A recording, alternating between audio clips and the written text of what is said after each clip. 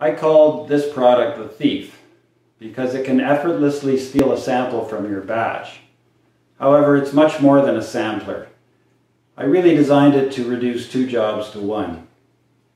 When you take a hydrometer reading, generally what you have to do is sanitize your siphon or a sampler, remove a sample, transfer that sample to a test jar, add your hydrometer and take a reading.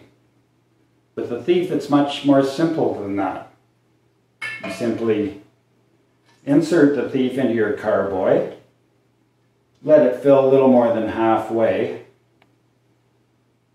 It stays in there thanks to the special valve at the bottom. Drop in your hydrometer, give it a twist, and take a reading, 0.994. Perfect. Now you just touch the tip to the inside neck of the carboy to return the sample to where it belongs. It's fast and easy.